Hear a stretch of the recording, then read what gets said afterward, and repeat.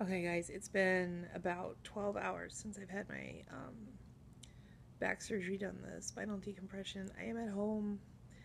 I was home by around 6 p.m. We ended up having, it was scheduled for 1, it ended up happening at noon because they were running really ahead, which is fine because it just meant I had to spend less time waiting around in the beginning. And a lot of pain. I still have sharp pain. I've been trying to stay up on top of the meds. It hasn't quite been doing as much as I need it to. They kept giving me a lot through the IV afterwards because I came out and I was in a lot of pain, and they gave me like 3 different boosts of whatever the heck they put in the IV, as well as the first dose of the oral medication that I'd have at home too. And it got down to about a 4 to a 3 when I left, but it's back up in the 5, almost 6-ish range depending on my position right now. So I'm having some trouble. I should be in bed, and it's lying down is supposed to be better than sitting up, but I am sitting on the couch with all my cushions and very carefully sitting up straight because I had so much pain lying down I couldn't even think. So I had to change. I can walk, and moving feels good, but I'm still not that steady. I still have some residual, like almost numbness in my leg that hasn't completely gone away. So wandering back around in the house in the middle of the night is not the best idea, but I can do a little bit. But I really don't want to start this off by falling. Other issue I'm having some problems with is, I guess it's really common with general anesthesia, I've just never had it, is that you have a harder time emptying your bladder. So I don't necessarily feel like I've had a completely empty bladder since about 11 a.m. this morning, so that kind of sucks. And if you know me with my issues, it's making me very stressed out about going to bed, even though I'm trying not to let it get there. But at this rate, I am in too much pain to sleep anyway, so it is sort of moot. Yeah, so basically, it's not that I can pee, it's just very slow, and I don't feel like it empties thoroughly. And then and then I'm not helping myself because I'm like really thirsty because they gave you such cotton mouth, because you do have a tube, a breathing tube down your throat when you have this surgery. Even though it's not a long one, they still do that. So yeah, I have really dry mouth. It's already like really starting to dry out as I'm talking to you even. And so it's like I want fluids and ice and stuff, but it then makes other things difficult. So this is where I am. It's midnight. I have times where the medicine hits me really hard and I feel like I could just fall asleep, but I have not been able to fall asleep because of the pain and the bladder stuff so far. So obviously I have nothing on my schedule tomorrow, and my husband will be home with me all day, because it would be kind of stupid to have a full schedule the day after surgery.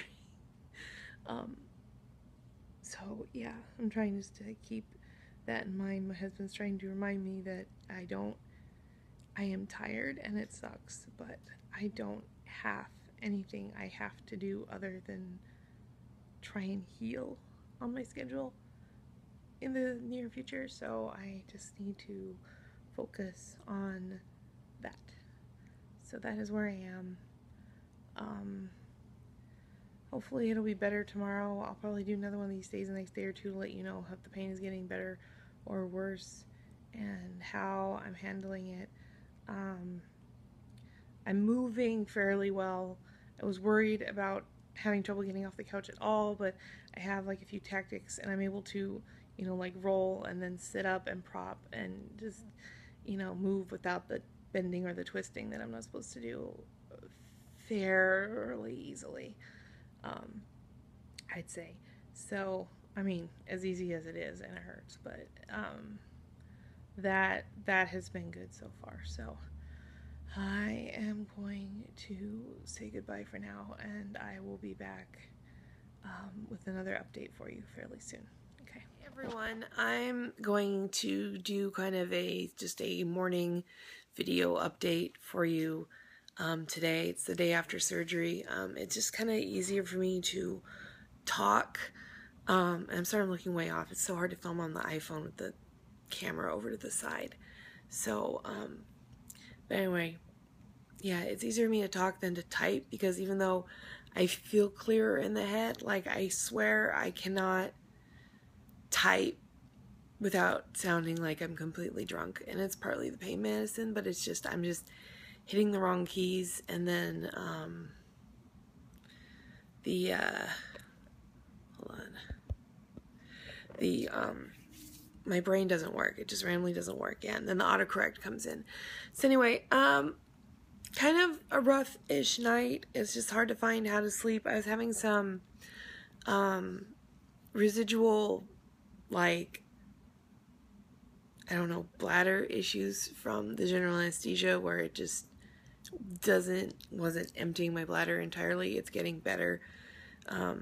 It's still continuing to get a lot better, but I finally figured out a way to sleep. But sleeping flat was making that hurt on top of my back injury hurt, and I managed to find a way to, like, prop myself up on my side, like, pretty straight up and down, which the doctor said I could do, and that took a lot of pain off. So after that, I was able to get some sleep.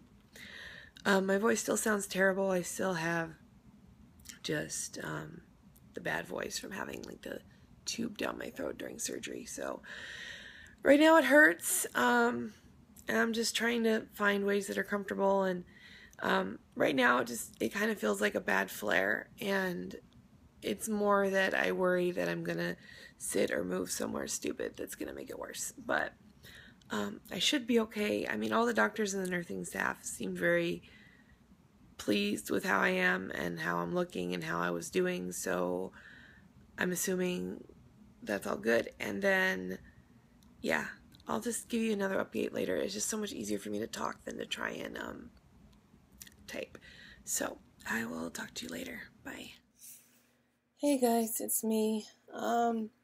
This is day 3 after the surgery, 2 days post-surgical. So that was Thursday, and today is Saturday.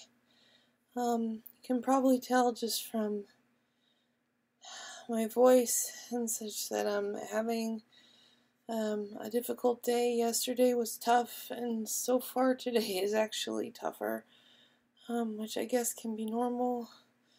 I'm having a really hard time finding a way to sit that is not even just comfortable, but doesn't make me feel insecure, if that makes sense. I feel like a lot of things make my upper thigh and my leg kind of shaky, so it makes me nervous. And so yeah, I'm having a lot of anxiety today, which I think is coming out because I have such a fear of injuring myself before I even recover. So every time I shift to try and make myself comfortable, I'm afraid it's the wrong move and I might hurt myself. And I know that's unlikely, and the doctors seem to think it was very unlikely that that would happen, but that is feeding into my paranoia fairly strongly. So a fair amount of people have already reached out to me and are doing things like providing food and just emotional support, and I really appreciate it, and I hope I don't come across as ungrateful, but my mind is so painkiller scrambled right now, and it doesn't even help that much, the painkillers, although maybe it'd be 1,000 times worse if I wasn't taking them, but it still doesn't feel like they're having as much as an effect as I really need them to. So, I got through a shower, though it made me paranoid. I hate having cuts and incisions in my body. I had the same thing with the C-section. I am so afraid it's gonna, like, just open up. That's just, like, one of my hugest fears. So getting water on it was just kind of nerve-wracking to me. But I'm clean. So, not shaven, but clean. So there's my attempt at sort of humor. I'm gonna leave this right here today.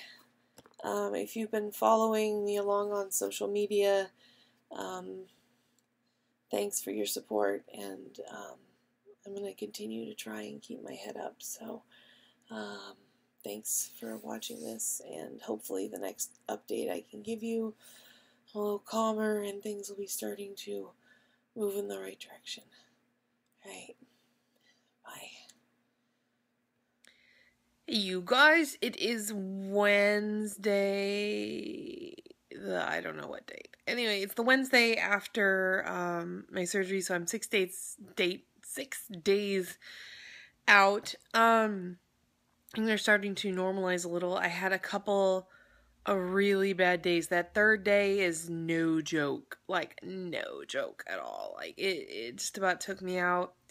And then I have the hardest time right around, like 5 to 7. It's like no matter when I take painkillers, it gets the best of me. And I just have a really difficult time keeping the pain at bay and eating dinner and doing stuff with the kids. And I think by that time, it's just that I've been up long enough that the positions I can sit or lay in, I've started to kind of exhaust. So that gets kind of difficult. And then, so I have to work harder to stay on top of the pain meds. And sometimes I can get to a point where I can lie down on the one side for a while. It's funny, I'm having pain on the non-injury side because I've been sleeping exclusively on that side and I'm not used to doing that. So I tend to flip over on my back in the middle of the night, but I have pillows to keep me from doing that because I'm not really supposed to be flipping myself without being extremely cautious. So it's been an interesting experience so far. There's been a lot of rough days. There's been showering scares the crap out of me because I'm so insecure about having this incision in my back. It's so insecure. Like, I know that they know what they're doing, but my brain, anytime I feel pressure on the area, can just imagine it being like ripped open and just horrors. Even though it's a 1-inch incision, it's not like even if it did come apart, I'm going to die from it before I could get medical help, but it freaks me out. And, it's to the point where it gets itchy, especially if anything touches it, and then it's on your back.